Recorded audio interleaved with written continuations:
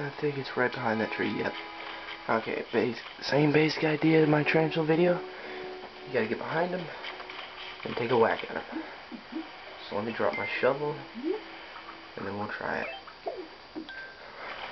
Oh, and I think if the scorpion or tarantula chases you, you can like catch a different bug that's like on a tree, and I think it stops following you and then just minds its own business.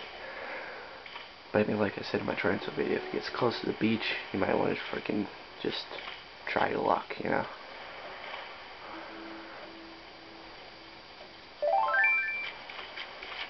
Got him. Simple as that. Just gotta get behind him because he takes forever to turn around. So, totally. Scorpion catching. Pretty simple once you got the trick. And I already had one in my pocket, if you didn't see. Yeah.